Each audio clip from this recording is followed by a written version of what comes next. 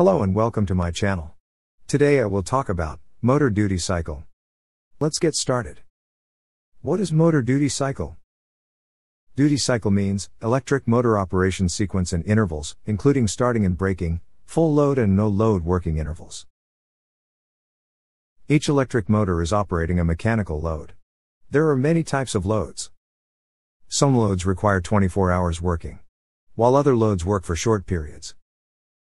For example, an electric generator starter motor requires short periods working with high starting current. So, it's important to choose the proper motor duty cycle for the load. Choosing a motor with the wrong duty cycle will seriously affect the motor lifetime.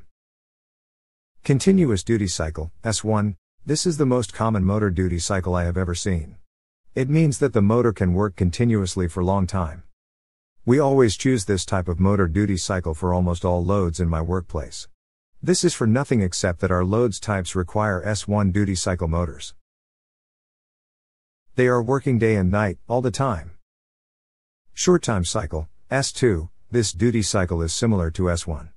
I mean, it's continuous too, but with short periods of time. The motor has rest periods. During the rest its temperature decreases to the ambient temperature. The S2 is followed by the motor working period number of minutes. For example, S245 is a motor duty cycle of 45 minutes.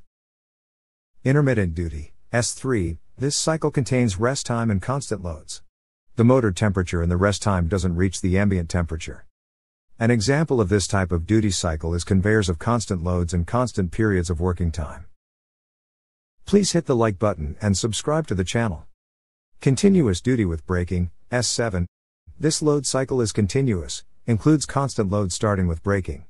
There is no rest time. In the description below, you will find my 100% free electrical Android apps. I will be happy if you install one of them. Thanks for watching.